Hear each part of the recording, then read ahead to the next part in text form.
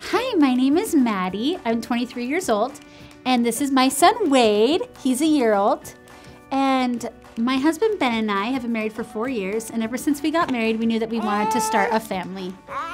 And we're so glad that we brought this little rascal into the world.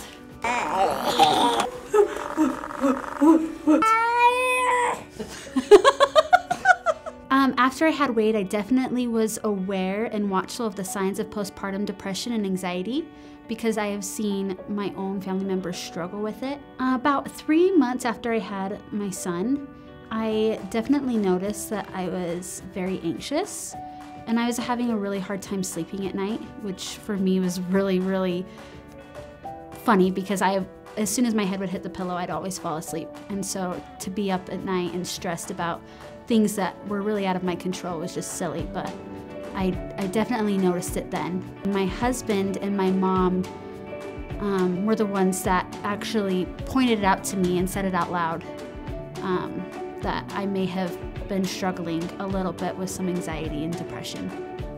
For a really long time, I'd say actually a couple months, I just kept telling myself that it was normal because I just had a baby. Of course, there's gonna come a lot more stress and responsibility with having a child, so I just kept telling myself that it was normal.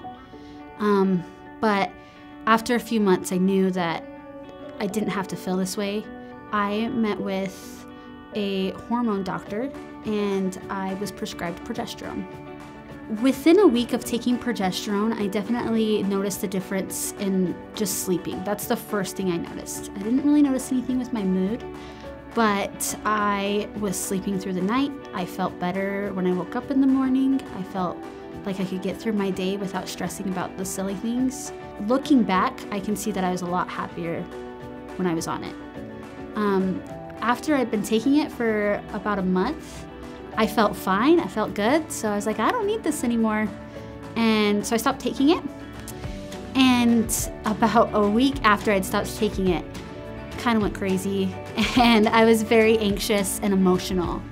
And I didn't really relate it to me being off of the progesterone, but my husband Ben was the one who actually had pointed it out to me that maybe it was because I had stopped taking the progesterone. So I got back on it for about another 3 months, and it helped my mood, and I felt like I was a better mom because I was happier. I was more focused on my child.